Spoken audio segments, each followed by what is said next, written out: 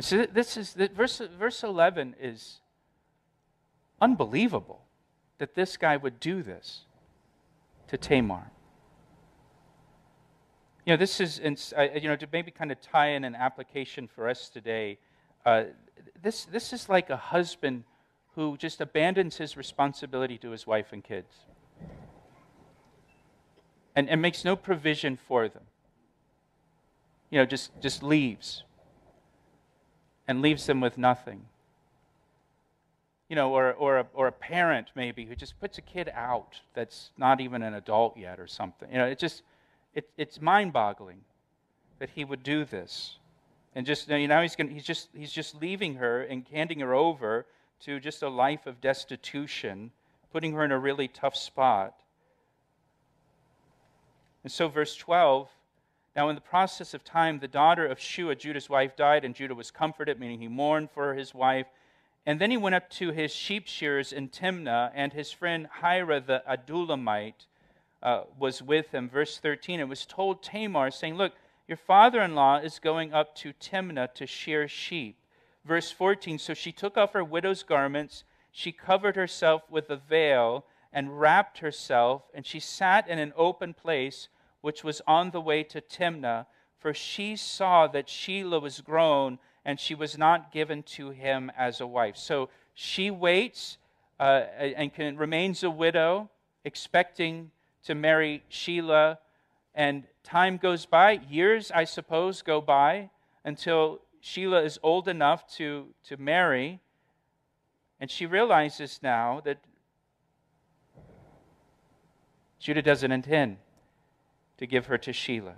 And so she hears that he's going up to a place called Timnath to shear his sheep. Now, sheep shearing time was like the one payday of the year for a shepherd. This is when the big windfall comes. This is what you've been waiting for all year. So it's a time of great celebration. And Tamar, again, she hears that her father-in-law is going up to Timnath to shear his sheep, so she dresses as a prostitute and waits for her father-in-law Judah along the roadside. She realizes Judah's not going to give her to his last son, Judah. She's a widow. She's got no provision for herself. Judah's neglect and abandonment has put Tamar in just dire circumstances. Now, that's not to say that she's justified in engaging in prostitution, but she thinks that this is her best option at this point because of what Judah has done to her.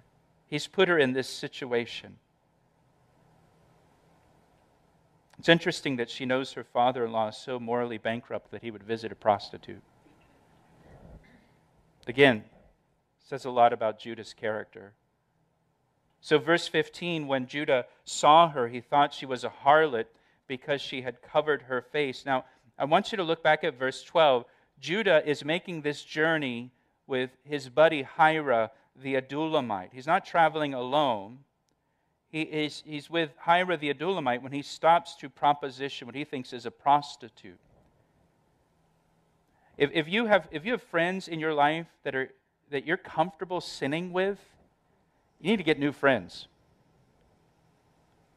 If you have friends in your life that you can just freely sin and they don't say anything to you about it, or they actually help you with it, you need to get new friends. You want friends that encourage you to follow Christ, to live for His glory, and exhort you to love and good works.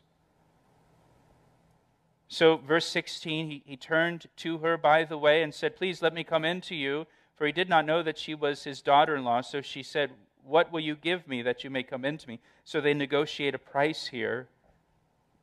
And he said, "Well, I'll send you a young goat from the flock." So she said, "Will you give me a pledge till you send it?"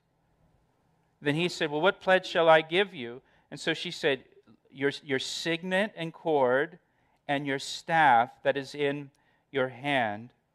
And then he gave them to her and went in to her, and she conceived. So she arose and went away and laid aside her veil and put on the garments of her widowhood. So they negotiate a price, and note here that Judah gives her his signet and cord and his staff as a pledge. Again, those things aren't very meaningful to us, But for somebody who understands what those are, is living in this time when they're reading it, what? They're going to write what in the margin in their Bible next to this verse here. Judah used his signet ring, or his signet, to seal documents. The signet was on a cord. He would wear it as a necklace. And so she asked for his signet and his cord. This is one of Judah's most prized and valuable possessions. It represents his identity, the signet.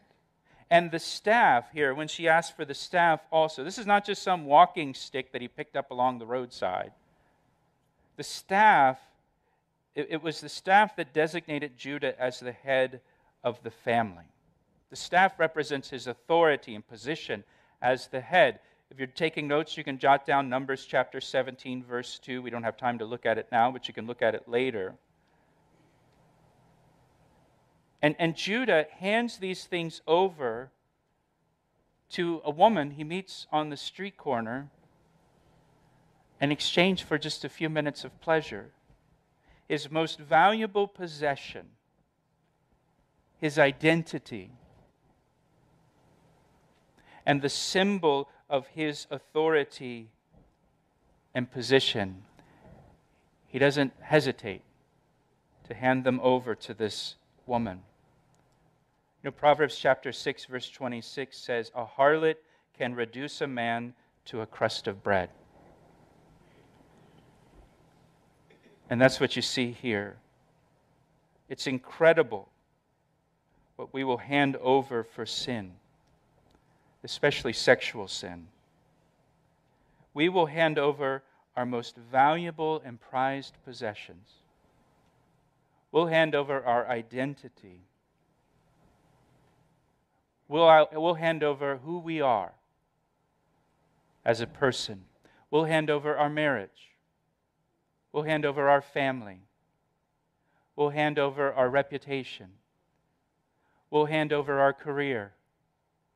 We'll hand over our friendships, our relationships, our household for sin. This makes me so thankful for Jesus Christ. Because all of us have handed over something to sin. And I'm so thankful for Jesus Christ, who sets us free from our bondage to sin through the cross, so that we no longer have to be slaves to sin. And He sets us free, and He restores back to us all the things that we gave away for nothing, all the things that we lost, and He makes all things new for us.